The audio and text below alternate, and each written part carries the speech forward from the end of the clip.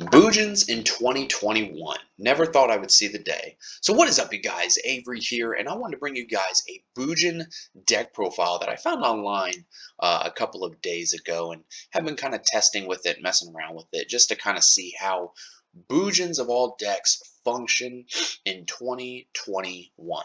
So if you remember years and years ago, the deck used to revolve around cards like Bujin Yamato and Mikazuchi, and pretty much making advantage through protecting the castle, that being Yamato. You play stun cards like Vanity's Emptiness, a lot of traps. Like, it was a very good stun deck for its time. The problem that Bujins now have is the fact that they are just such a slow deck, and it can take them several turns to kind of get going.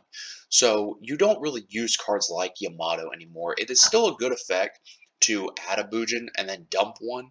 So, you could like add Quillin, send Quillin, add Hair, send Hair, add Crane for the next turn. Dump something like Centipede or Hair from your hand to the grave so that you get that advantage. You have that Honest in your hand. But the deck has just been far too slow, and it's just been outclassed by many other things. I mean, look at Dragon Link. Like, you try and slow roll with Bujins, they're going to get knocked down by Dragon Link. So this is a deck with the new support out of Lightning Overdrive. Bujin Torafune, number one, is cheap. It's like pennies on the dollar. And this thing is a fucking rescue cat. I mean, if you give a deck a rescue cat, it's at least got to be somewhat viable, right? So let's just go ahead and dive into this here. For the hand traps, we're playing triple Ash Blossom and triple Nibiru. This is pretty obvious. This is a going second Utopia double go bird deck. You do have some other plays, like if you open up well enough, which I notice doesn't happen too often, then you go for Megaclops, or you go for like Abyss Dweller. But you're pretty much going to want to go second and make Utopia double.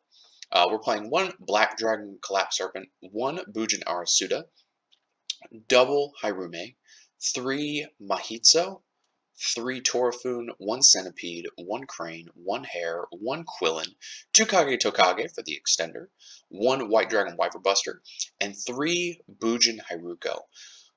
For the spells, we got 1 Call By, triple Chaos Space, 1 Double or Nothing, 3 Fire Formation Tenki, 2 Desires, 1 Upstart, and then triple Infirm for the traps.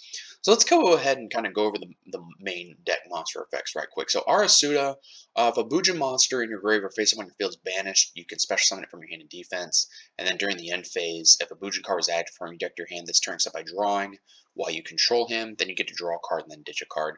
That really doesn't ever come up. Pretty much he's just used in it as an extender. So like if you have Mahitsu on the field, you can banish a Bujin out of your grave to get one, and then you can drop this out, and now you've got 2 level 4s for plays.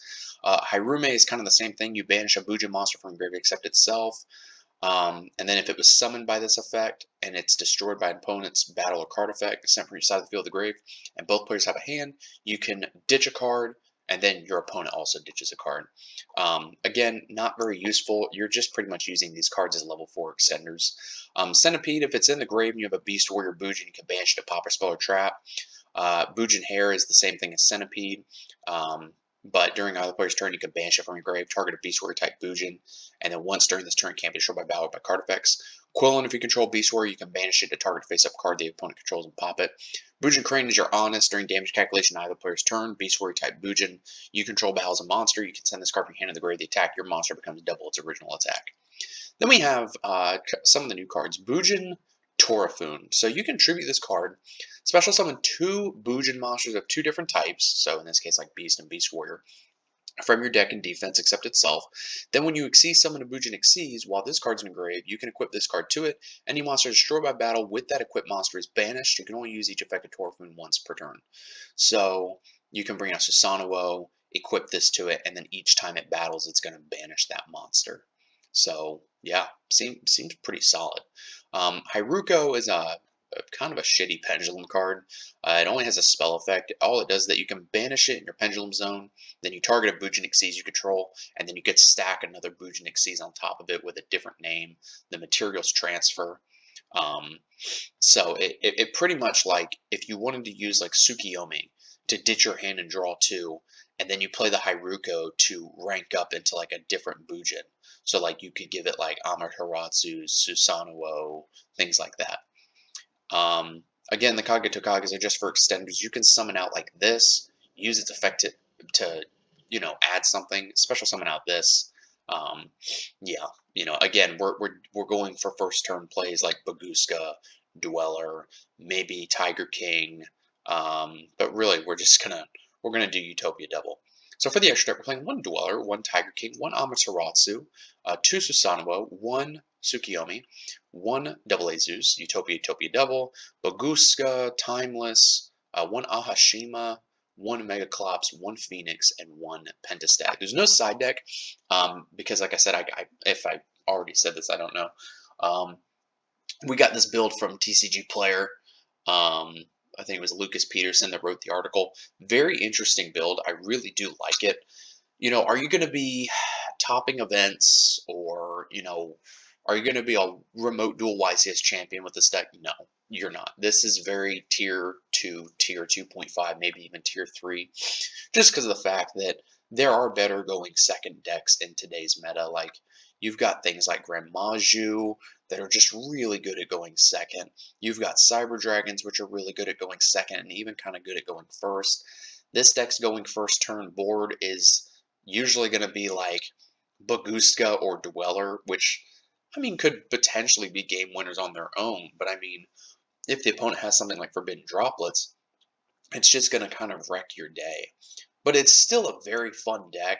I would highly recommend trying this out, especially if you want a deck that you want to max rarity out. I was looking at prices last night. Like, max rarity Bujins are not expensive. Like, you can get Ultimate Rare Susanoo's for like $15. You can get Ghost Rare Amaterasus for like 20, I think. So I mean, really, they're not expensive at all. Like, if you wanted to max rarity this deck, I mean, besides things like Imperm, Nibiru's, things like that, like just the Bujin core, like you're looking at what, like maybe 50, 60 bucks, 70 bucks, if that. Obviously, there's some other things in that extra deck in the main deck that are going to run you some prices, like Imperms, Ultimate Rare Nibiru's are going to be a pretty penny. But yeah, if you want like a little pet project, if you want something that's a very fun deck to play that will just, you will pants the shit out of people, and you know, with a lot of new players in the game, they're not going to really know what Bujins do.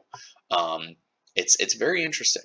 So, guys, please let me know what you think in the comments below. Do you think that Bujins have a chance in this format? Do you think that they're just too far gone from previous eras of Yu-Gi-Oh? So, thank you guys for watching, and I will see you in the next video.